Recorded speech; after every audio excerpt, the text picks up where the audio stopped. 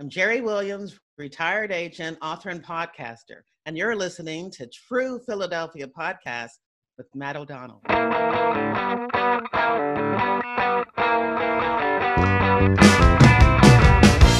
Jerri Williams spent her first career working as an FBI agent in the Philadelphia office. Her specialty was investigating complicated white-collar crimes. She was one of the few black women working for the Bureau in the beginning, and one of the few when she reached retirement. Williams was able to reinvent herself post-FBI into a successful author of fiction and nonfiction and the host of a popular podcast that focuses on FBI case files, interviewing the agents who worked on them. Jerri Williams is the quintessential example of someone successfully creating a second act in life. How she did it, why she did it, right now in the True Philadelphia Podcast.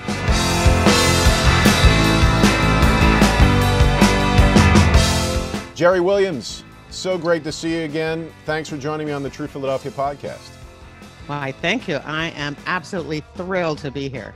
So let's talk about your podcast first. FBI Retired Case File Review, 200 episodes and counting, 3 million downloads and counting.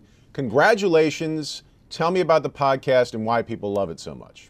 Well, I started the podcast really to be a vehicle, a platform to sell some books. But I started it in January of 2016. And as we all know, by the fall of 2016, the FBI had been pulled into the political climate, and it wasn't pretty. And what happened was that so many people who had questions about the FBI started listening to the podcast.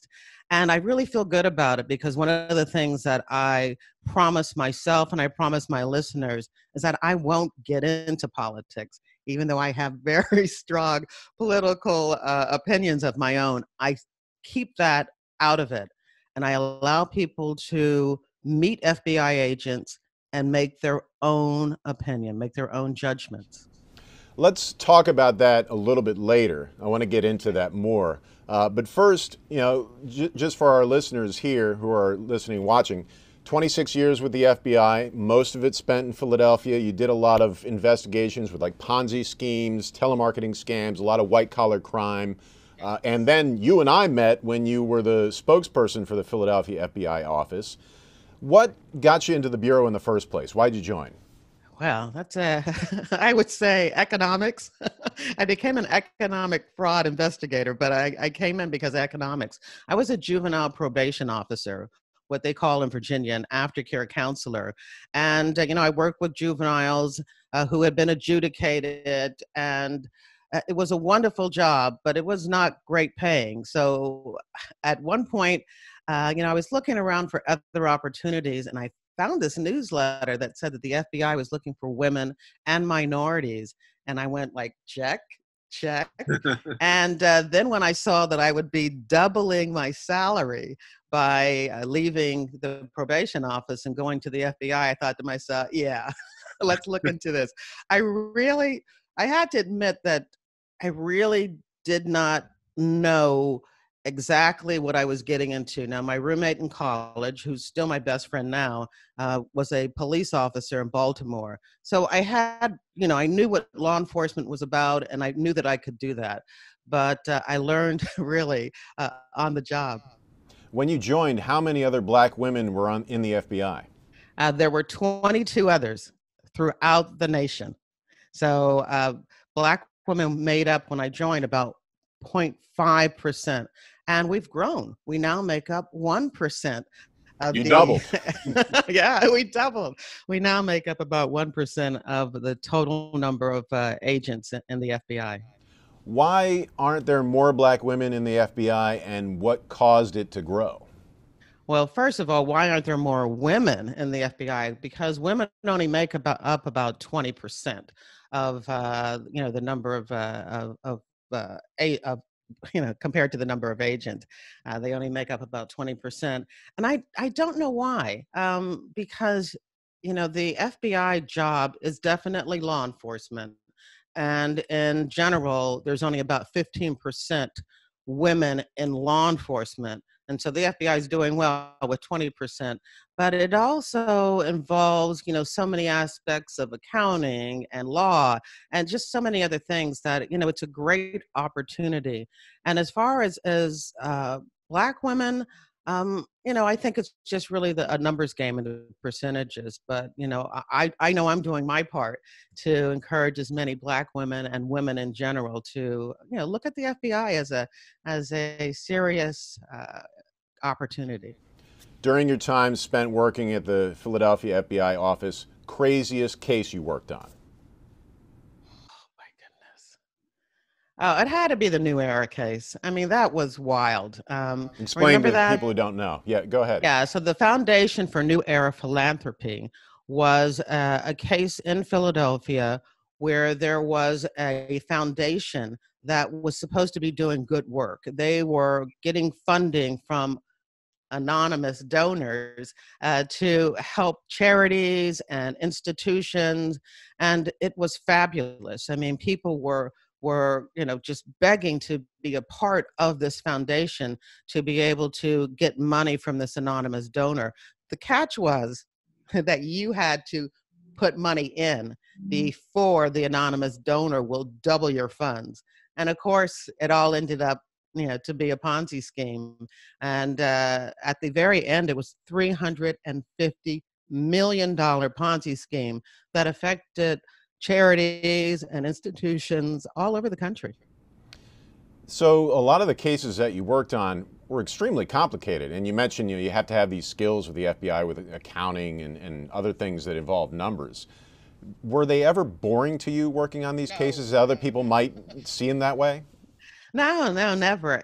I found it extremely fascinating to just look at what people did to take other people's money. I mean, white collar crime was always just so interesting to me because the con men, also all considered themselves to be the smartest person in the room. And so when I walked in, they were like, here she comes.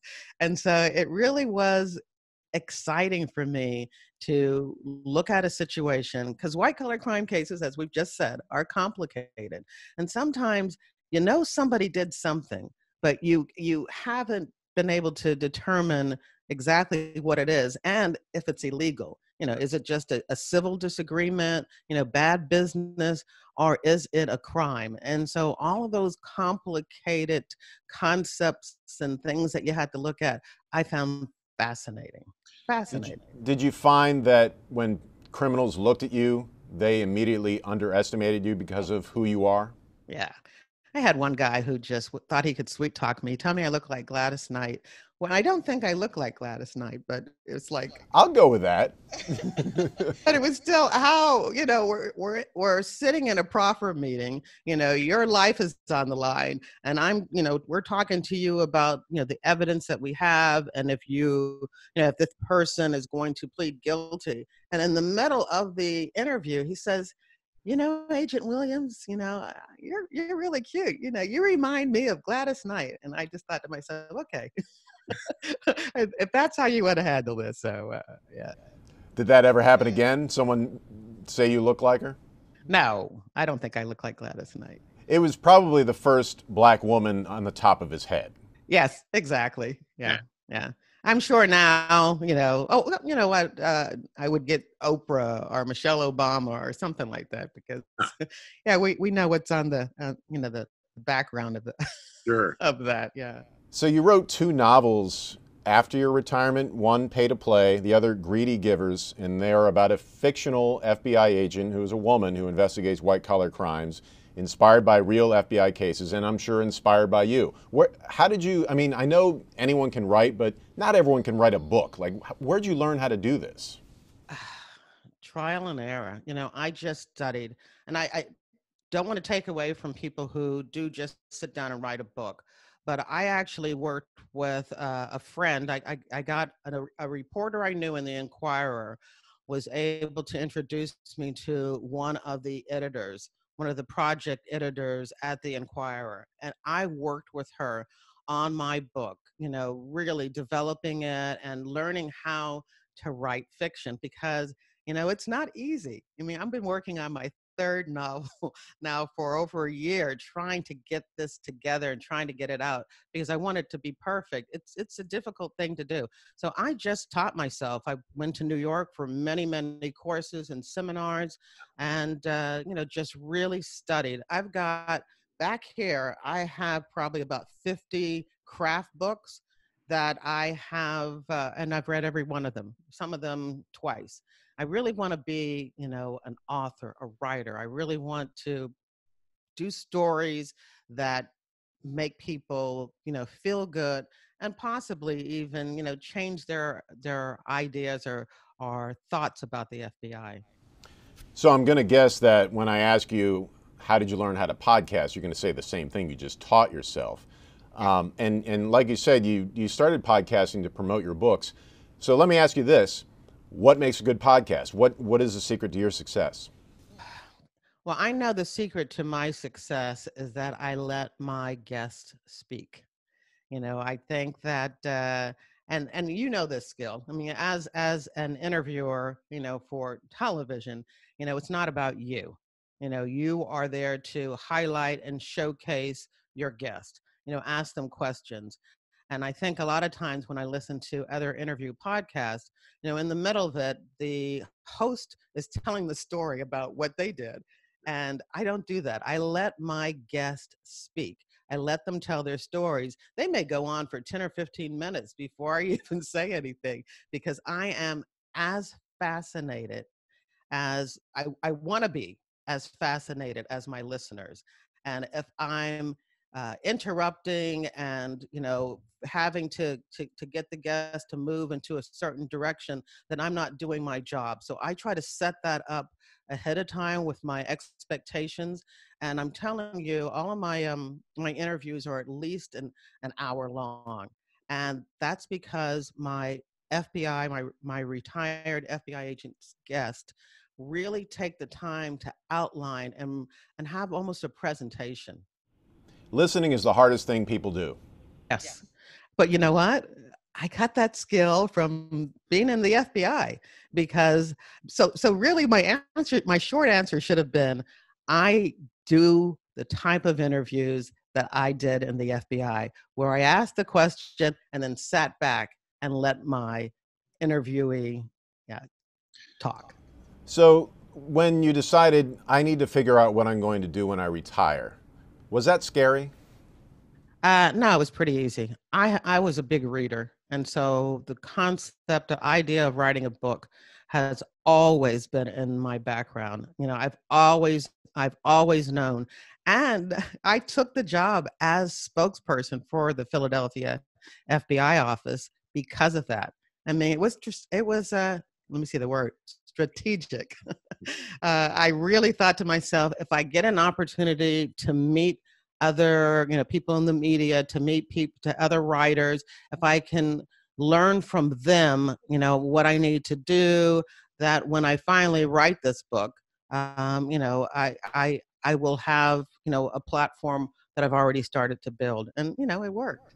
Some people run away from jobs like that where you have to do public relations, you have to speak in front of cameras, and for them it might be a little scary. Yeah, yeah. The job was at times, scary. I guess that's a good word, because you're dealing with very serious issues, and you're the spokesperson. I'm not speaking for Jerri Williams. I'm speaking for either the Philadelphia office, and I guess we're going to talk about SEPTA, our SEPTA. So I have to make sure that what's coming out of my mouth is the perception that the organization wants me to do. So I have to think quick on my feet and not say what I think is the right answer, but say what I believe my bosses, the managers, the institution wants me to say. And it's scary thinking like, oh my goodness, did I just say the wrong thing? That can be tough. Earlier on in our interview here, you mentioned one of the reasons why you started doing podcasting about the FBI is to try and form more truths about what the Bureau is about. And there's this idea that people have that it's a deep state and that people in the Bureau are actually controlling the government in certain ways and there are tentacles all over the place. What do you think about all that? I wish I could curse. It is absolutely ridiculous. We're just, we're a small agency in the scheme of the branches of the government. I mean, even in the Justice Department, the FBI is just one of many, agencies. So everything that the FBI does, we investigate, but we can't do anything with that investigation unless the Justice Department, the U.S. Attorney's Office, the Attorney General, all of those look at it and approve whatever charges we want to put forth. And then that is put before the judicial department. The judges then make final decisions. The FBI can't control anything, I mean, except for their small part, which is gathering information and gathering evidence and putting that forward. And then our part ends and the rest of the justice system picks up on that.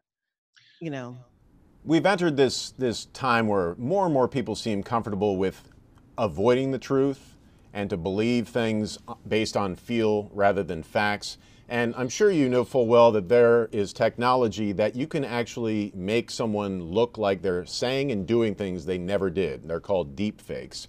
What do you think this technology means for criminal investigations in the near future?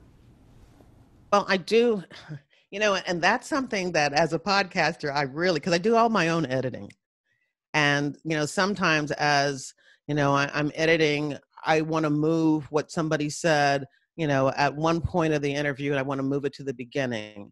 Or maybe they used a word that they stuttered, and I want to take that word out. I can do that seamlessly, and nobody else knows that I changed the audio. I'm doing it for good, but obviously, there are people out there doing it for evil.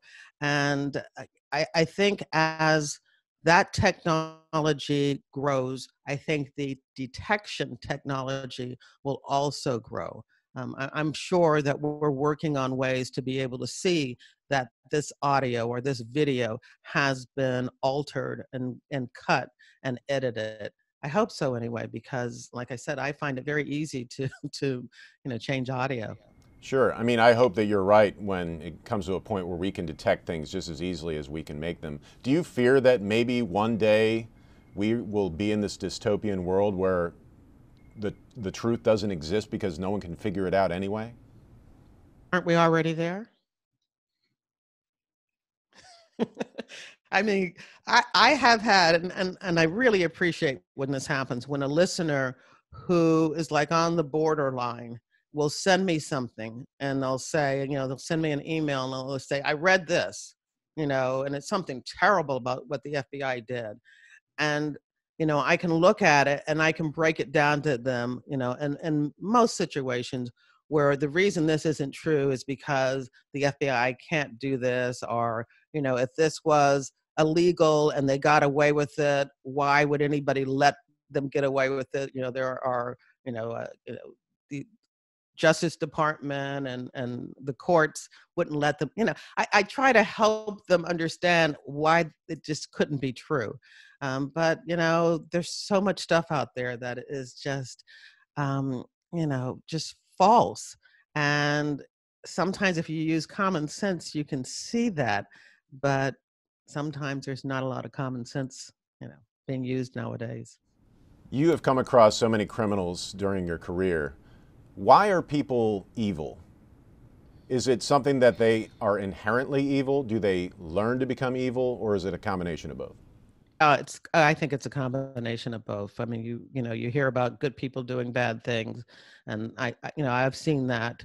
But there are just some people who really get off on getting over on people. So I'm talking basically from white collar crime situation, but there are people who really enjoy being in charge, being in control, and making people do things are hurting people in ways, that gives them power. And I don't know if that's something they were born with or something that happened as they were growing up, but they're definitely out there.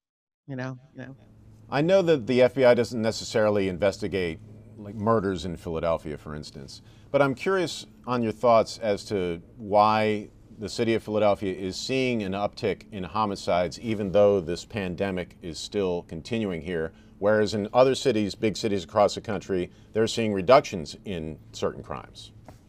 I don't know. That is just, I read the paper every day, the real hard copy paper every day. And of course, watch the news. And I can't figure it out. I really can't figure it out. Why, you would think, and that really scares me, because you're talking about this summer where we all always know, that it really gets even higher. No, I just can't figure it out. I can't figure out why, we have these kids out there, these guys out there that are shooting each other anyway. It's just really sad. It's just really sad. From someone with deep expertise in your field, what do you see coming out of this pandemic when it's all over? What are some of the thoughts that have been going around your head? Well, again, coming from a white collar crime, I think we're going to see an increase in scams and frauds. I mean, people are desperate now, and the con man can smell desperation. There is going to be scams having to do with loans. There's going to be scams having to do with jobs. There's going to be scams having to do with selling property. It is so ripe. Unfortunately, whenever there is some type of uh, either natural disaster or, and I guess the pandemic is still a natural disaster, or some type of crisis, that's when the con men really see an opportunity to make money and to scam people. And so I think of anything that we're going to see a big increase in that. Where do you see hope? Oh, oh, well, I see hope every day. When you look at the our nurses and our police officers and our transportation people who are out there putting their lives on the line, to make sure that people are able to be healthy and to get around. I see hope with that every day. People just willing to sacrifice their selves in order to help everyone else. That definitely gives me hope. I know that you live in South Jersey, but what is your favorite thing about Philadelphia? You know what? The thing about, I live in South Jersey, but whenever you go away on vacation and they ask where people are from, they say, well, where's everybody from? Anybody here from Philadelphia? I'm like, hey. And my husband and my kids are like, what are you doing? You're not from Philadelphia. But I really feel that way because I spent most of my time, I've been here for over 30 years working in Philadelphia, being very involved, again, not just in, the criminal aspect of it, but I went through Leadership Philadelphia. I worked for, the Philadelphia Transportation Authority. So I'm very much a Philadelphian. So, I could give you a canned answer and I could say the fantastic transportation system. But I just love the restaurants and and the people. I love everything about Philadelphia. It's my second home. I hope that all this stuff ends and people can go back to these places and enjoy them together, don't you? I hope that they survive. That is, I think, one of the saddest part of this is, that we are going to lose, some businesses. We're going to lose some, Philadelphia institutions that are just not going to make it because, of economic issues. And that is sad. Yeah. She is Jerri Williams. She is a former FBI agent, now the creator and host of the FBI Retired Case File Review. Jerri, thanks for joining us on the True Philadelphia podcast. Thank you for having me. Thanks to Jerri Williams. You can find her FBI Retired Case File Review podcast wherever you get your podcasts. She also just published yet another book, FBI Myths and Misconceptions, which seeks to debunk cliches about FBI-related crime dramas. Thanks to you for listening to the True Philadelphia podcast.